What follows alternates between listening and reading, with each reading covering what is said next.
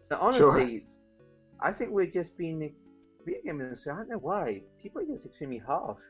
The whole everything Yeah. is because we're like the most how can I say, we're like the most creative industry out of all of them. Mhm. We are. We completely are. I mean, like, I just give you one example. Okay, Mass Effect again, right? Okay, the fact that you Mhm. could be gay in Mass Effect, have full male on male sex, right?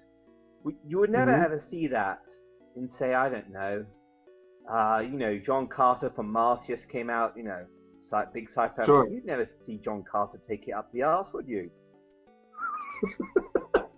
That's true. You wouldn't do. Not that You I've ever wouldn't. seen in a But Mass blockbuster. Effect is Mhm. like the blockbuster effect of that, and it allows people to do that. So that's how come I think people, instead of hating Bioware, should more like applaud them for doing stuff like that. Like Bioware and EA even allowing that. So we are just more creative as an industry than Yeah.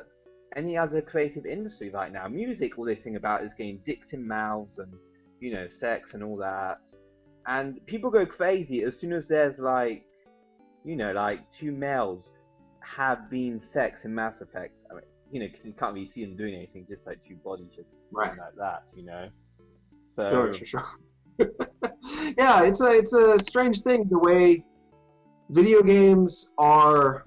I think in terms of respect from the mainstream world, the world at yeah. large, it's right next to pornography. Like when I tell people I write about video games, I get a lot of sideways glances, especially from anyone over, I'd say 40.